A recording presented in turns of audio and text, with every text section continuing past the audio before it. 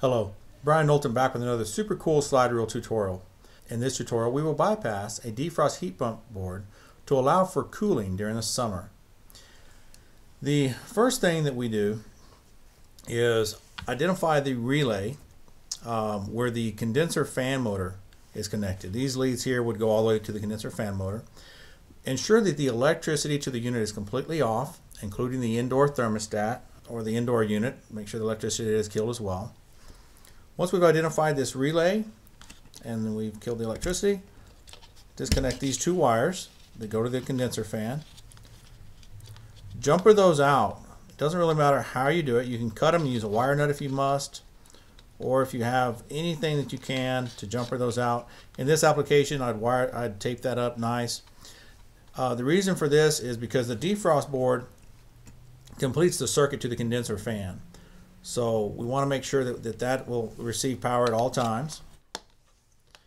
Next, we take our contactor, the two wires going to the contactor. It doesn't really matter if you disconnected the board. You can put new wires if you want to, but the two wires that go to the contactor, what we need to do is we need to disconnect the yellow wire coming from the indoor thermostat, connect it to one. On the other, we're looking here, our designations are down here. We have common, Y, W, R, and O. Once we have that connected, we take the other side and connect it to our common, which is our C. Now right now I'm just going to put these on here for, just for a second, because what we have to do, the other thing that's going to need to go on this is our wire for our reversing valve. The two reversing valve wires are located here, these two orange wires. These will also need to connect to your common. So what we're going to do is you can cut those anywhere. We'll tie them back together later on. To the reversing valve, it doesn't matter which goes where.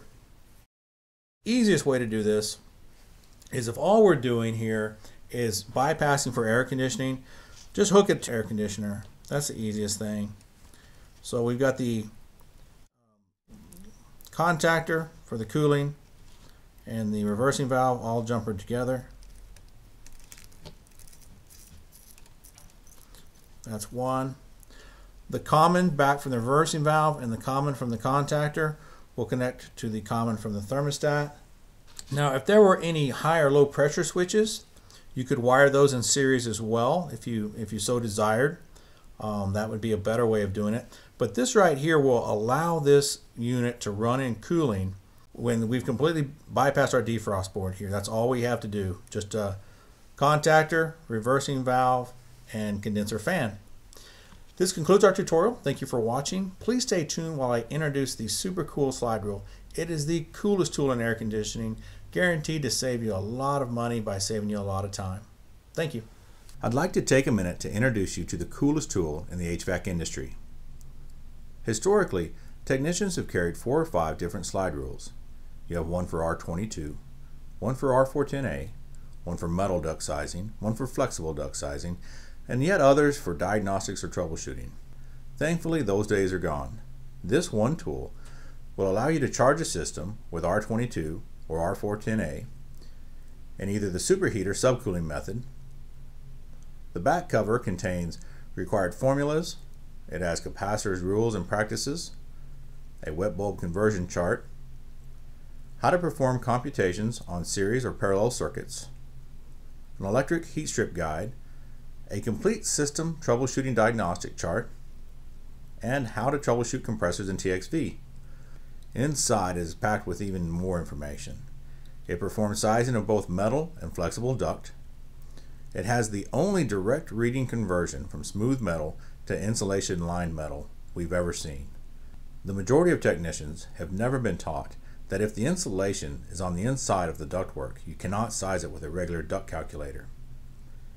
It has step-by-step directions for determining airflow through a gas furnace, electric furnace, or an air conditioning unit. It has pressure drop multipliers for ductwork, as well as recommended velocities. And finally, the scanning of this QR code gives instant access to over 100 tutorials to assist the technician with every test and repair imaginable. You owe it to yourself as well as your customers to own this tool. It's less than $20 including shipping. The Super Cool will save you countless hours of frustration when troubleshooting units.